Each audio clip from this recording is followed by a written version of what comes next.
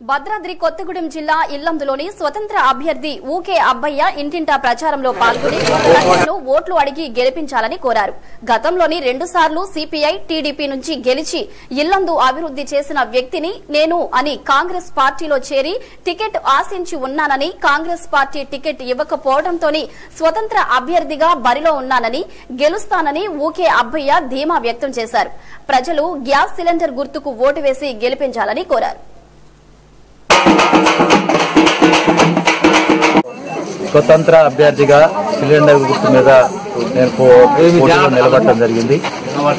ఇల్లందు ప్రజానికానికి, ఇల్లందు టౌన్ ప్రజానికానికి కూడా కోరేది, ఈ ప్రాంతంలో 4 సమస్యల మీద ఒకటి బయ్యారం ఉక్కు గనులు సాధించాలి.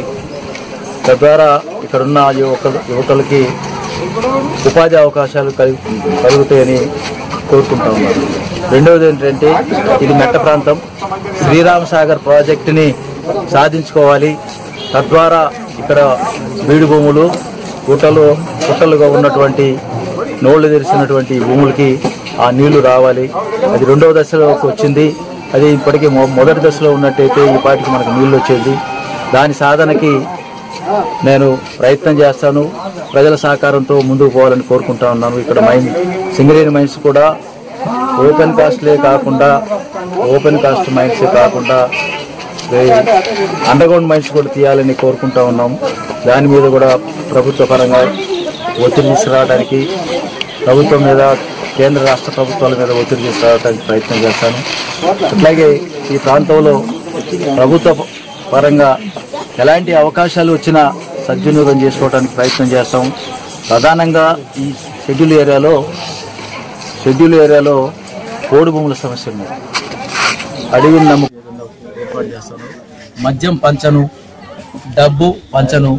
ఖచ్చితంగా నీతి నిజాయితీగా అబ్బాయి ఉంటాడు. గతంలో కూడా మా ఓటుకు విలువనిచ్చాడు అని పట్టుదల, నమ్మకము, వాళ్ళ ఆత్మవిశ్వాసం ఉన్నది.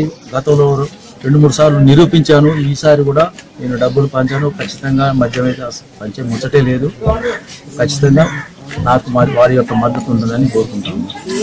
ఎంత మెజారిటీ వస్తుందని